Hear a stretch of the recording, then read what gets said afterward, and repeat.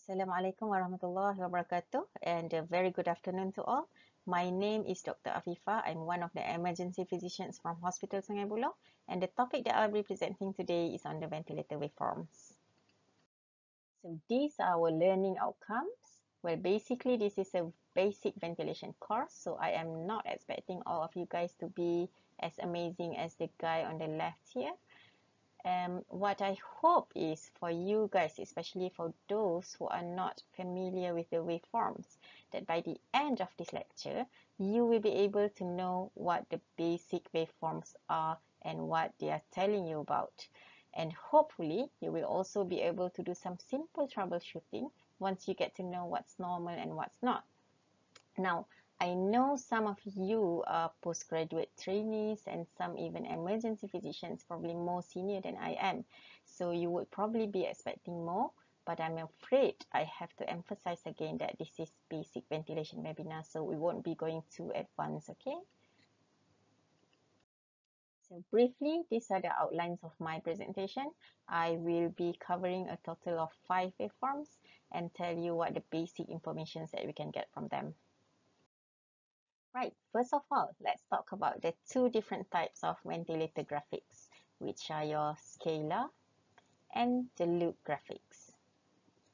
Let me have my pointer. Right, so scalars provide a basic look at changes in the variables of either pressure, flow, or volume against time. So time is always your x-axis, okay? And these can be displayed alone or in combination on the ventilator screen. And usually you will see this as default waveforms seen on the ventilator screen. For example, in your Hamilton, right? Okay, and the second one is the loop graphics, so which can be either your pressure against volume curves like this, or your flow against volume curve. Right, next let's talk about the scalar waveforms. Okay, so as already highlighted by Dr. Ikram, you have two different modes here. Okay, so on the left side here, this is what you would expect to see with the volume mode. Okay, you can see when your target is the volume. Okay, so the volume is static as compared to the pressure. Usually the flow is in the square waveforms. Whereas on the pressure modes here, you can see that the pressure is static as the maximum target that you set, and the flow is in the descending nature usually, and the volume is not much different from the volume modes, but it's going to be changing with every breath because it's not what you set as a target as compared to the volume modes. Right, so what information can you get from our very first waveform, which is the pressure against time curve? Okay, so there are extensive lists here, but to start with, for beginners, we'll just have a look at the first 6 listed. I'll go through one by one. So, first of all, as I already mentioned before, from the shape of the pressure against time waveform, is the easiest one that you can use to determine whether the patient is on volume modes or on the pressure modes. Okay, so in volume modes, the shape will be an exponential rise or an accelerating ramp, whereas in pressure modes, the shape will be rectangular or square. This means that the pressure remains constant throughout the breath cycle. Okay, looking at this graph here, you can immediately tell that your patient is on volume mode. Okay, why? Because this is an exponential rise shape. Okay, as compared to the pressure mode, you will have a square form. Okay, so now can you imagine that you want to blow up a balloon? Okay, so let's make the process tally with this graph here. Okay, the process of blowing up a balloon. Okay, so you think about your first breath with the balloon, of how strong you have to push to open up the balloon because of the resistance. So until the resistance has passed, then after that it will become easier for you to blow up into the balloon. Okay, and you can also stop blowing up the balloon and keep the volume. Okay, and after that you may release the balloon, so the air will be coming out of the balloon. Okay, so this is what happens here. Okay, so the ventilator begins to give breath to the patient. So this is where the inspiration begins. Okay, so it needs a lot of pressure to give the volume to the lungs. Okay, until the resistance has passed. Okay, so actually let me have a pen here. Okay, so if the pressure goes on, it will go until, if this is the point where the resistance has passed. Okay, so it will become easier to blow up the balloon. So you don't need that much pressure. Okay, so it will go almost plateau. Okay, but if you put an inspiratory hold, that is if you stop blowing into the balloon, so there is no flow in or out from the balloon. Okay, so you will get a drop in pressure and then a static pressure. Okay, this is similar to when you put an inspiratory hold. Okay, so this is your P plat.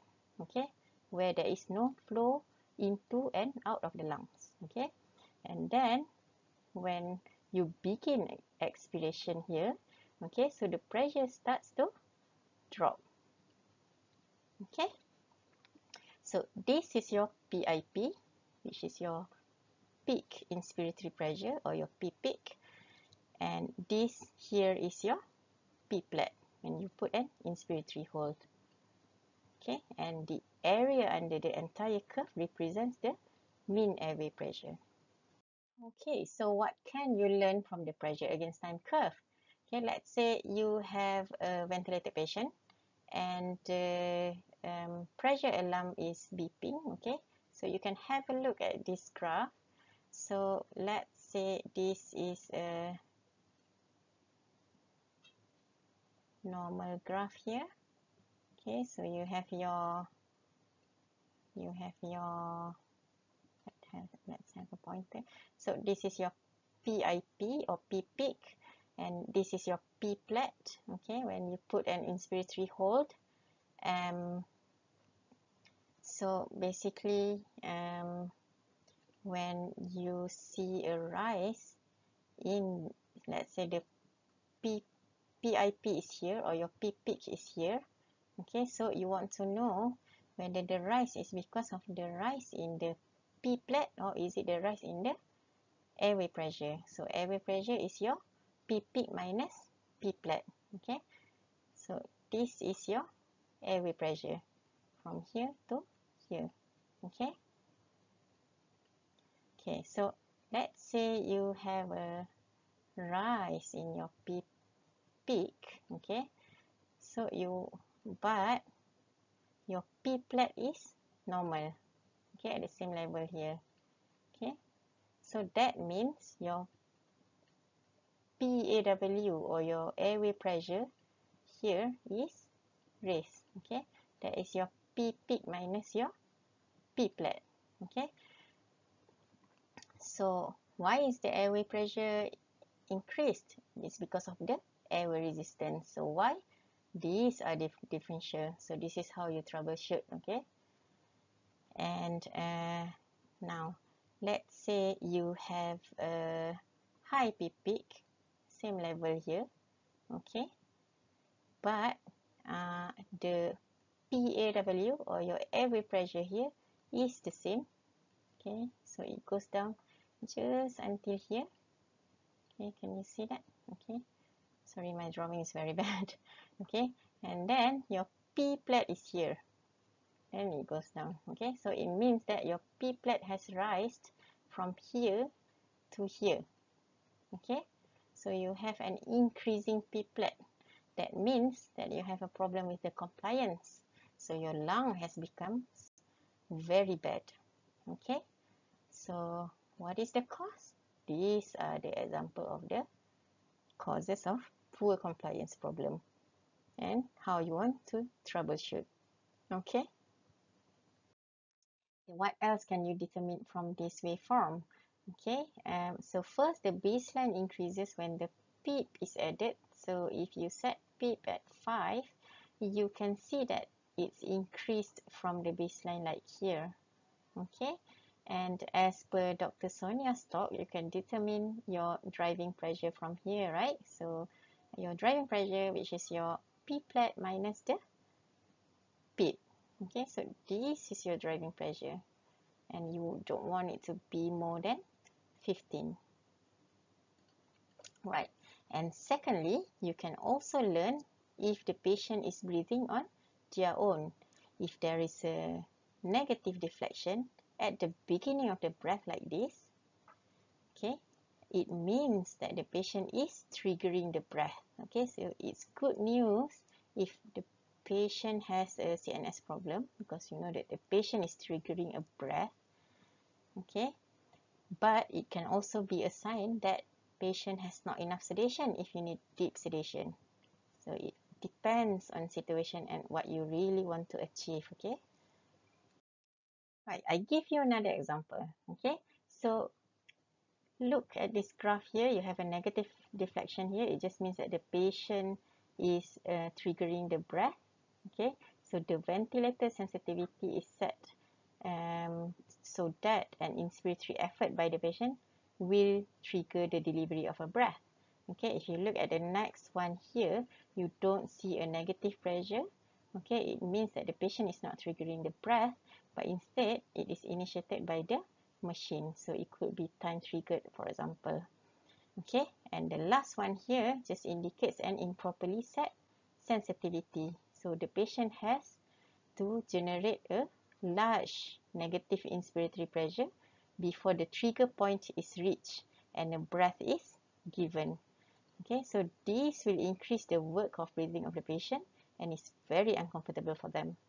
So how do you correct this? Is you can make the machine more sensitive. Okay. Right, so we finished with our first scalar waveform, which is the pressure against time curve. So I hope after this, just by looking at this graph, you will all be able to tell what mode the patient is on, the PIP, P plate, and PEEP value.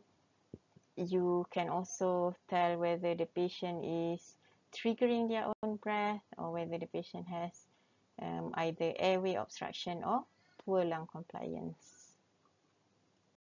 Now let's go to our second waveform, which is the flow against time curve. So there are two commonly used type of flow patterns available on most ventilators. So the first one is your square or constant flow pattern. Okay, so you have a square wave here, and usually you will see this in the volume mode. Okay, so your flow is constant while your pressure is rising up. And another one is your decelerating wave or the ramp type pattern, in which you usually see in pressure modes. Okay, so the flow is reducing as you want to maintain the constant pressure. Let's take a look at one of the flow versus time graphics. Okay, so this is your inspiration and this is where your expiration begins. So this is when your ventilator starts giving a breath to the patient, and this is when the patient starts breathing out into the ventilator. So what is normal here is that the line should touch the baseline before the start of the next breath. Okay, so if the expiratory flow doesn't return to the baseline before the next breath starts, so that means that not all the inspired air here is returned back to the ventilator. So it means some air is still trapped inside the lung. So you call it air trapping or autopit. Okay. So how do you what is the cause of this autopit? Okay, so here are the 4 causes listed. So you may have inadequate E time or too long I time, inspiratory time. Okay, so how do you troubleshoot these two? Okay, so let's say you have a shorter I time and a longer E time. Okay, so let's say you change the I time from here to here. Okay, so you can see that with the same rate of return to the baseline, so actually with the same respiratory rate, the patient will have more time to achieve the to the baseline before the next breath start. Okay, so it will reduce the air trapping, right? Okay, so how do you change the I time from here to here? Okay, so first you can where's my pen? Okay, so first you can adjust the setting in the ventilator setting itself. So you reduce the I time here, so just reduce the I time. And then you can also change the IE. So let's say from 1 to 2, like here maybe it's 1 to 2. So you change to 1 to 5. So your I time, this will be your inspiration, and this will be your expiration. So 1 to 5, so or 1 to 4. Okay, so 1, 2, 3, 4, and this is 1. Okay, so this will make your inspiratory time stop here. What else can you do is you can increase flow. So you increase the flow, you don't need that much time to achieve your target volume. Or you can also reduce the tidal volume. Okay, so your flow is the same, but you use less time to achieve your tidal volume because it's reduced. Okay, I hope you can get that. And the third cause of autopip is it could be because of your rate is too high. Because when the rate is too high, the expiration time gets shortened. So what you can do is you can reduce your RR. So when you reduce rate, so instead of for example, this is 3 seconds from, let me get my pointer. Okay, so for example, this is 3 seconds from here to here. So you can increase the you can reduce the rate, so your duration of one breath is increased, and so will your expiration time or your E time. Okay, so increasing the RR actually does nothing to your I time here, so it will stay here, but your next breath will start later on, so you'll have a longer E time. Okay, but having said that about this change in rate, reducing the rate and reducing the tidal volume, although it may help with air trapping, but usually we don't really use these measures to improve the autopit, because it will also reduce your minute ventilation. Okay, you have to justify why you want to use it. Okay, and the last cause is because of the prolonged expiratory time from bronchospasm. Okay, so what you can do is, obviously, you can use medications to break the bronchospasm. Right, so next you can also determine your bronchodilator response. Okay, remember that this is your expiratory limb. So this here is actually reflects your peak expiratory flow. Remember the one that you ask patient to blow into the peak flow meter to assess the acute asthma patients. Okay, so this is the same as PEFR. Okay, so it's the peak expiratory flow. So to assess response to bronchodilator therapy, you should see an increase in the peak expiratory flow rate. Okay, so your vertical line here will be longer. So that's a good sign. It means that the patient is responding to your bronchodilator treatment.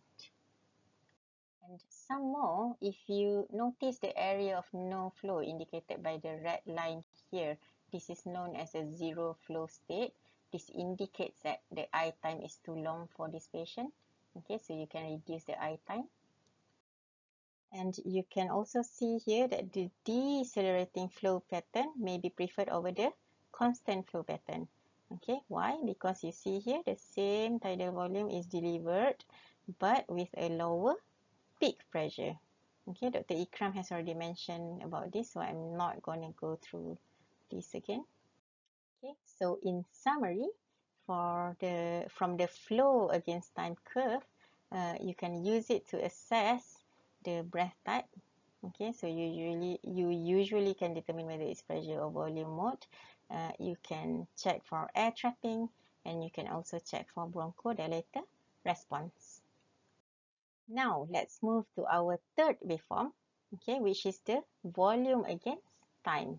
Okay, I've already told you before that the volume against time shape are almost similar in both volume and pressure mode, but in pressure mode, the highest volume given is going to be changing with every breath because it's not the target as compared to the volume mode. It will be static if there is no resistance to the volume given by the ventilator. So the volume waveform will generally have a mountain peak appearance at the top, or it can also have a flattened area at the peak of the waveform. This can also occur if you put an inspiratory pause set for the patient to check for P-plat. Now let's interpret the graph. So now your volume should start at 0. Let's say you have a tidal volume of 450, then this should rise to 450 and then goes back to 0, which means 450 mils of air goes in and 450 mils of air comes out back into the ventilator. So what happens if you see the volume comes up and it doesn't return to the baseline as it's supposed to, like the dotted lines here? It means that you have the loss of volume here. Okay, so the problem can be either air trapping or leaking. Now here is how you tell the difference. Okay, you look back at your flow waveform. If it doesn't return back to the baseline, then you know it's because of air trapping. Okay, I hope you can answer this. I've already mentioned it just a few slides before. But if you look back at the flow waveform and you see that this goes back to the baseline, I mean it's normal, then this is the result of a leak. Okay, so once you know it's leaking, then you have to find what is causing the leak. Okay, is it a leaking ETP cuff? So you change your ETP. Is it is the air leaking into the pleural cavity? As in the patient develops pneumothorax, then you have to treat the pneumothorax. Okay. Okay, to summarize, you have seen how the volume waveforms can be used to look for autopeak or leaks, and obviously you know how to decide the tidal volume from the graph. That's quite straightforward. Okay, now we can move on to our loop waveform. So you have your pressure versus volume loop or your flow against volume loop. Okay, so these are the shapes. We'll go one by one. This is typically a normal shape for pressure volume curve in a mechanically ventilated patient. These graphics indicates a complete one breath. So this is where the inspiration is and this is where the expiration is. So the ventilator is giving breath to the patient and the patient is exhaling back into the ventilator. Right, so you see the x-axis here is the pressure, I lost my pointer again. Okay, so this is the pressure. So if you apply a PIP, you can see that the graph or the loop will move to the right. Okay, so instead of start here, it will start here. Okay, and if you see this here, okay, it's called the fishtail. Some people call it like that. So it means that this is an assisted breathing, and the patient is producing a negative pressure to trigger the ventilator. Okay, so after that the ventilator will give the pressure support and hence the complete breath. And then when the inspiration begins here, okay, remember the early resistance of blowing up a balloon. Okay, so you can see that there is an increase in pressure. Okay, so the pressure increase, but there is not much volume change. Only a small volume is given. So until to this point, then very little pressure is needed to cause a high volume change. Okay, so this point here is what you call as lower inflection point, or your critical opening point, or it means that your alveoli has opened up. Okay, so ideally we can set our PIP at this level. That will be the optimal PIP, because we hold the alveoli open, ready to receive that amount of volume more easily. Okay, so if you go up here, okay, this actually looks normal, but if it shows something like this is what you call as bird beak or beaking. Okay, so it means that the pressure continues to rise with little or no change in volume. So you can imagine you are over distending the lungs or the alveoli, that may risk the patient with barotrauma. So you really need to fix this. How do you want to fix this? Is that you can reduce the tidal volume. Maybe you set the tidal volume too high, for example. Maybe you set 700. So the ventilator is trying to give so much pressure to achieve that tidal volume, but actually you are causing the barotrauma. Okay, so if you go down here, this is the critical closing pressure. Okay, critical closing pressure, the point where alveoli starting to close, so you get a big drop in the pressure. Okay, what can you determine from this pressure volume loop? So as airway resistance increase, the loop will become wider. An increase in the expiratory resistance is usually more commonly seen, for example, in asthma. And inspiratory resistance can increase usually from a kink, ETT, or patient biting.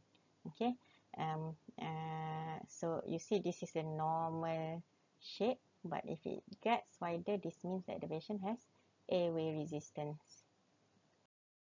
Right, and next one, the graph can also show whether there is an increased compliance if the loop is shifted upward to the left side, or it can show a decreased compliance, for example ARDS, if the loop actually goes further down to the right from the normal. Okay, so this is your normal, this is shifted up, and this is shifted down to the right side. Right, so the you can see here the inspiratory portion is fine, but the expiratory portion of the loop doesn't return to the baseline. So this indicates a leaking. Okay. So in summary, you can use the pressure volume loop to assess the triggering effort. Remember your fishtail. You can also assess the compliance, the lung overdistension, the leaking, the airway obstruction.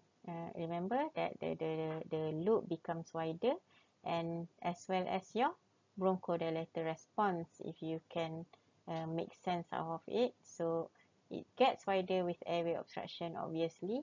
With bronchodilator, you would expect to see narrowing of the wider loop. Okay.